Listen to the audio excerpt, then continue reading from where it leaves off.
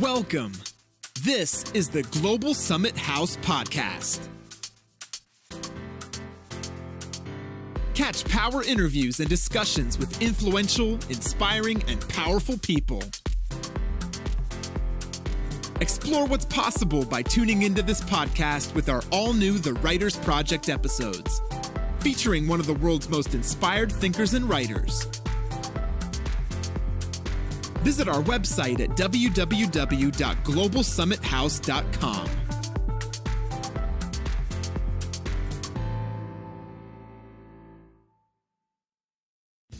Let's return to This Week in America.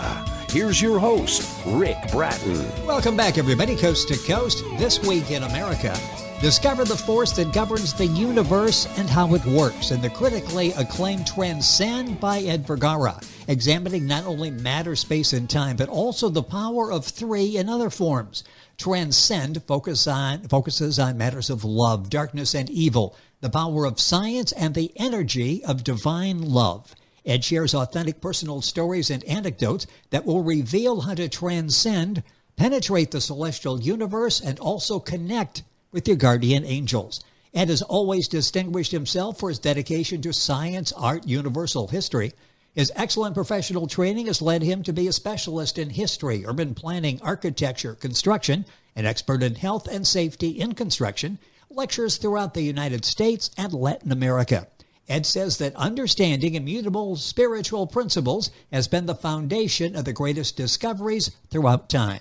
Ed Vergara, author of Transcend, The Three Elements, is our guest from Las Vegas via Skype on This Week in America. Ed, welcome to the program. It's great to have you with us. It's my pleasure to be here and having this opportunity to talk to you, Rick. It's a real pleasure for me. Well, I'm taking notes as we go. I'm going to learn something as we do this program today, so I'm really excited about having this opportunity. I mentioned your background. You've got such a distinguished professional career, and I understand this is like 3 books you've written so far. What inspired you to write? Because you're a very talented author. Actually, through a little bit of tragedy and drama with some of my ancestors and close family and real good friends that they died too early and unexpectedly and tragically. So, after I went through, through all the time that you go to school and then you go to college and you are getting this knowledge. In this particular case was the architectural knowledge and a little bit of psychology, but that really did not give me no answers about my questions of why these people so close to me live so early, and then life and death.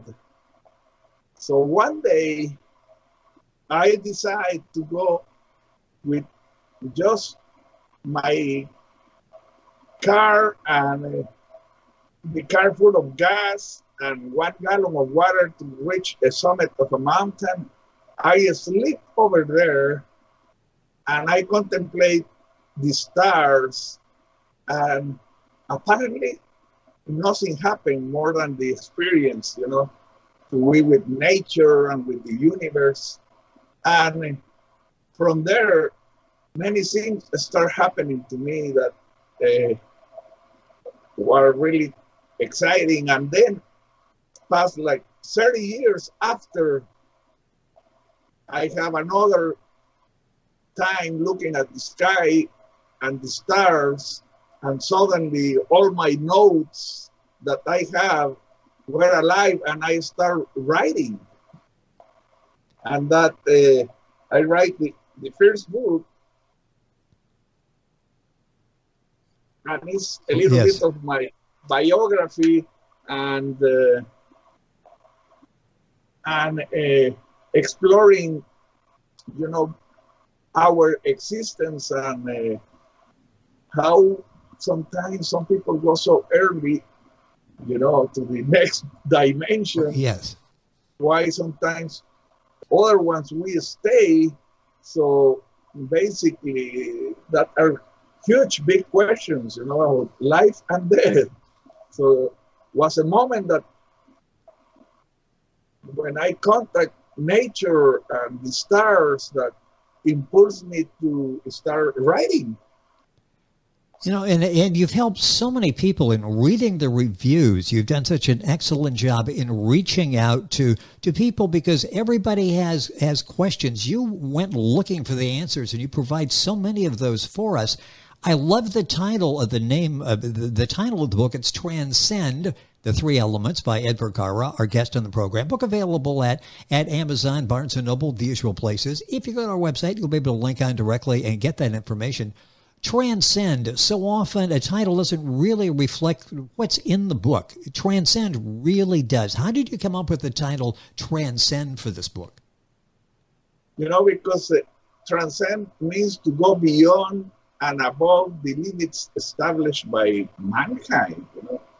That means to try to reach for eternal values, universal principles that go beyond the three elements, matter, space, and time, that go even beyond the three elements of human power, politics, religion, and economics. And these natural principles of the universe, they're eternal, intangible, and immutable.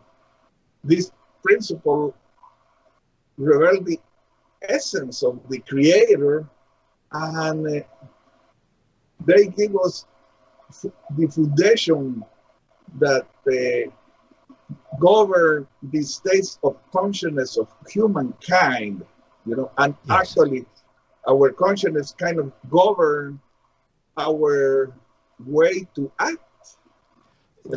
The subtitle is The Three Elements, and you touched on that briefly there. Can you explain more about your discovery of the three elements? To be able to exist, we need to have the coexistence of matter, space, and time. And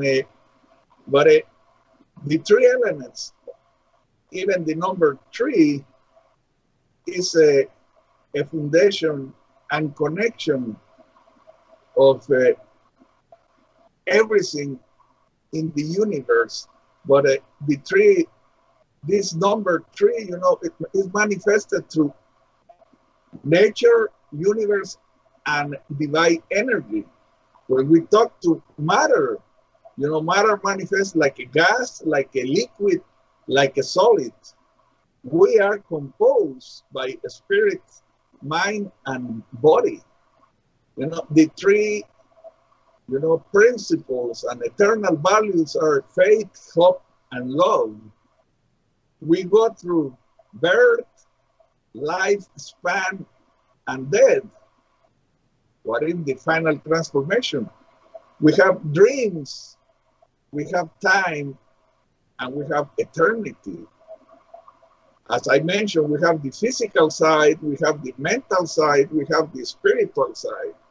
So I start kind of searching and examining the scientific and spiritual sides of everything, including the ego, the consciousness, the unconsciousness, and how to connect, to the supreme universal energy. And the books focus too in matters of faith, darkness, the power of silence, the energy of divine love, and every human have permanent access to this dynamic divine energy that is always in movement, never is static, and it's always something new to discover. But the three elements manifest in our reality in so many different ways. But matter, space, of time need to coexist to be able to exist. Yes, and that number 3 comes up so often as you're talking there. With us is Ed Vergara. That's V as in Victor, Ergara. The book is Transcend, the 3 Elements. You'll find it at Amazon, Barnes & Noble, all the usual places. And you'll be able to track down Ed and this book and his other books by going to our website, thisweekinamerica.us. Being one of the important themes that you touch on in Transcend is how the concepts of creation, nature, and science support each other. And that's fascinating. Talk about that. Right. I will show you, because, the Bible is so much wisdom there, but we need to take it as a revelation, not as a dogma, but at the same time reveal you many things. And when I was reading, and I will show you this, when I was reading, this is the first verse of the Bible. In the beginning, that means time. God created the heavens, that means space, and the earth, that means matter. I can go a little deeper into that. But, without a space, if we don't have a space, we cannot create matter. And with a time frame, we cannot even exist. So it's so many, matter manifest on three ways. The manifestation of matter I already mentioned: solid, liquid, and gas. And then the space is infinite, but we can only measure the space through length, width, and height. And when we get into time is composed by 3 phases: the past, the present, and the future. So as we get deeper into these, that's what I explain, all the relationships of the 3 elements in different manifestations, and how even, when you go to the scriptures or books, that are really deep in nature and in the universe, you always will find that we need matter, we need the space, we need time. And that is happened to be the first verse in the Bible. It's so fascinating. The book is Transcend, the 3 Elements by Ed Vergara. Our guest on the program, so much in the book. I would highly recommend this, and you can take this information and adapt it to your life, and you'll see amazing consequences, success stories as people have that have read the book. It's amazing how it has been able to touch lives of so many people. There's so many meaningful quotes in Transcend. I'm reading through, and I've got this one. All of a sudden, I got like 73 different quotes that I feel are important. What would you say is one of the most meaningful quotes of Transcend? If someone was going to say, okay, Ed, you've got 30 seconds to explain the book to me, what's important? What quote, and that's unfair to do that, and I'm not going to do that to you, but what quote would you use that you think is meaningful? It's the secret is inside of you. You can create your world with your words. You are framing your reality every day, with every action, with everything that you are doing. You are literally what you think of yourself. Your beliefs are not made of realities. Rather, your reality is being formed every day by your beliefs, thoughts, and words. Manifest intentions in your words and become the author of reality. Those are some that I had at the top of my list. The secret is inside of you. You can create your world with your words, and you are framing your reality every day. And that's really broken down. And if we implement the principles you're talking about, we can find that, can't we?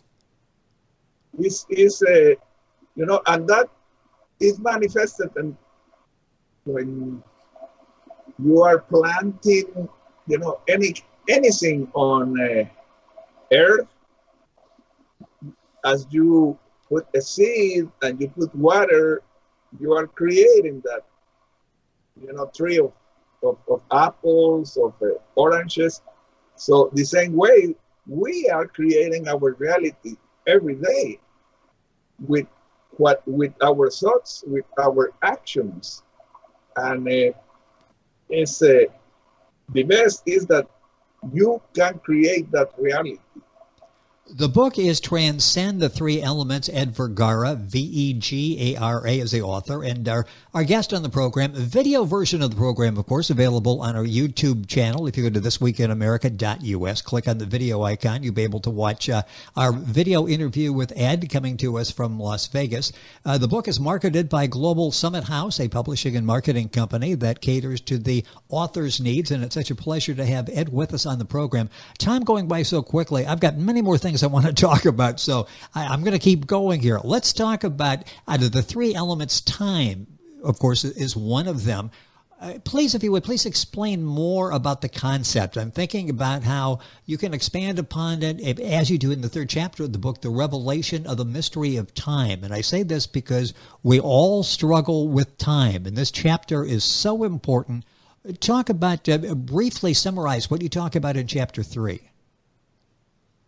It's time is one of the most valuable treasures that we have in our life. Yes. Because it's limited. We should never mourn or the past or worry about the future, because that's how we contaminate, how we pollute our present, and basically we can even destroy it. And how we manage time, not just superficial, but with more consciousness, is really important. And I have a little, it's not necessarily a poem, but it's talk about moments and the importance of the now, and how is the only thing that really exists is the now. And each moment reveals hidden treasures. In reality, we live each moment, doesn't matter how extraordinary or hurtful they are, we cannot retain them. You can only keep them in your memories. Doesn't matter how sad or happy the present moment is, we cannot hold them. We can just enjoy that particular moment. Doesn't matter how much you desire that sublime moments in the future, you cannot hold it forever. Life and time are in constant movement. Moments are the only thing we perceive. Moments are the only thing we remember. Moments are the only thing we live. In our mind, we are always anxious to stop time. But like a current in a waterfall, we can only enjoy it, that beauty and the beauty of the movement. And we cannot stop it.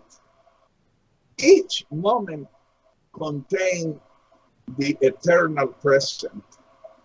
We must live with gratitude and gratefulness.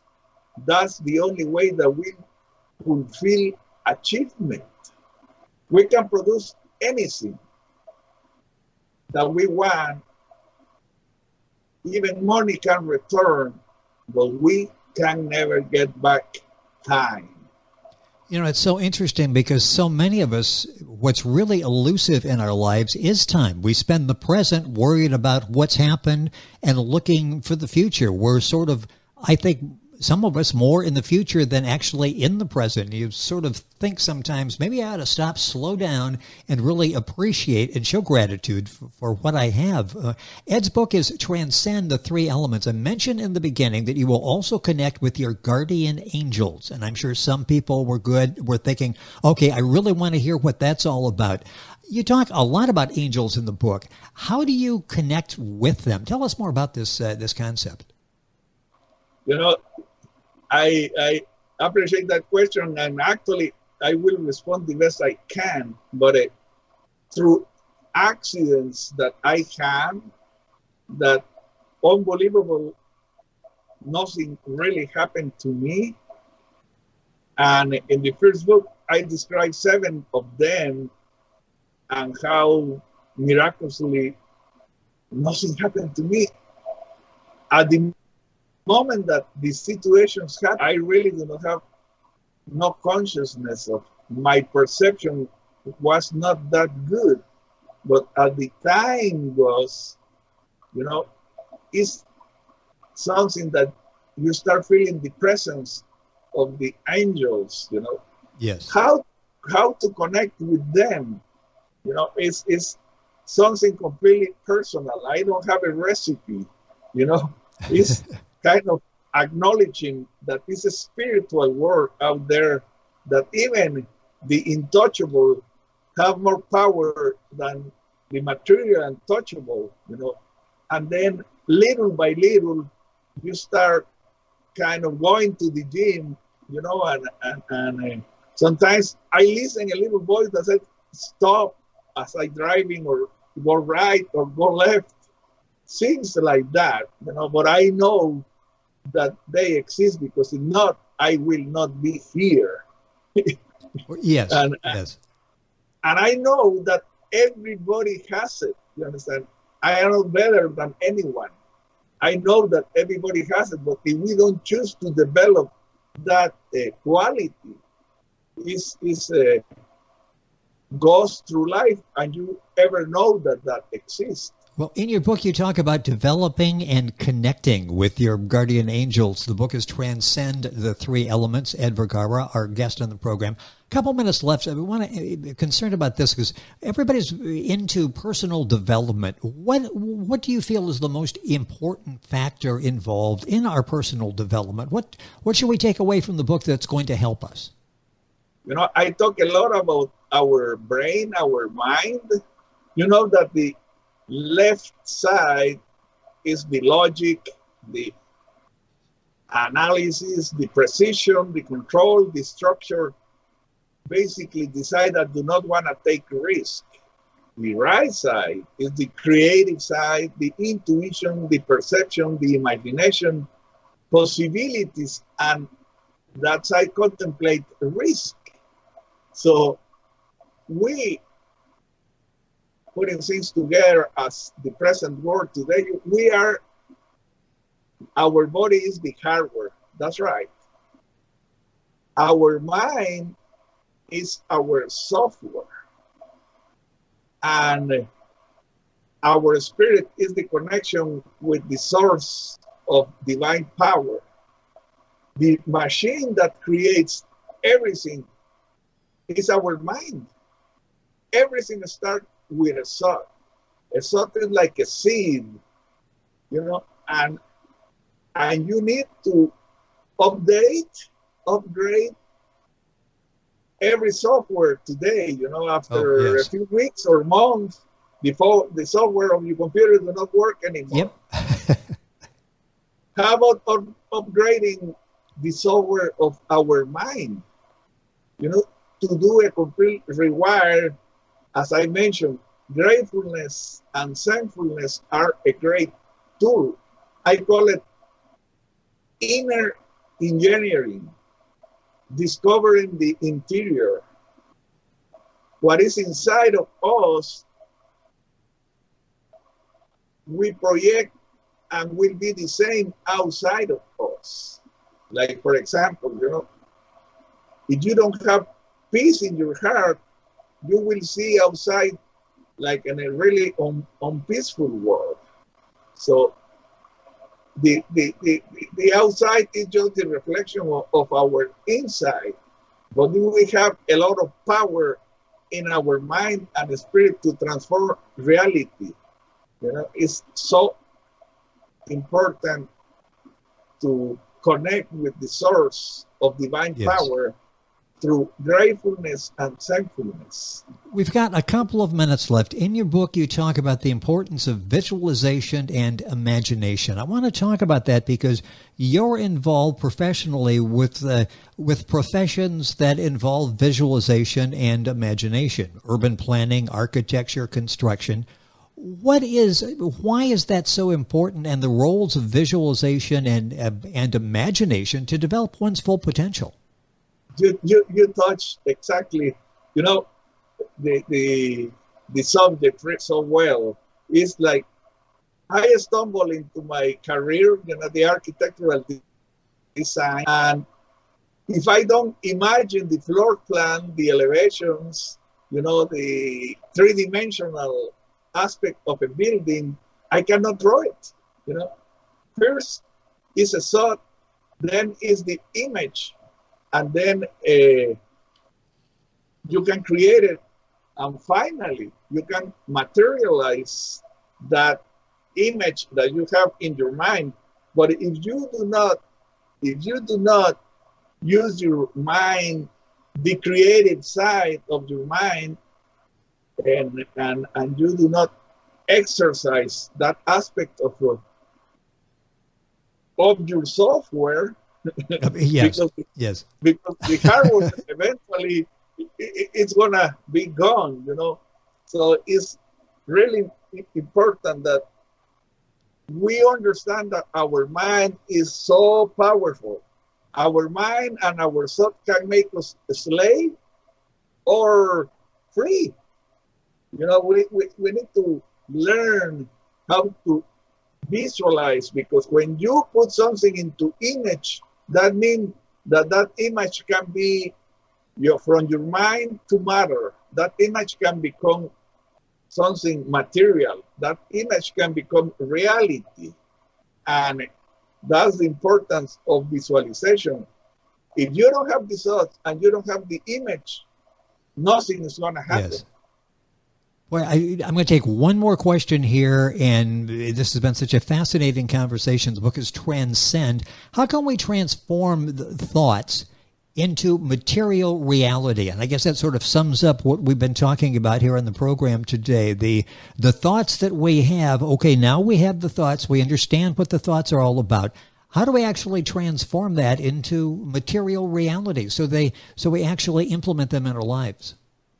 As I was mentioning, our mind actually is the factory of reality, and the universe is energy.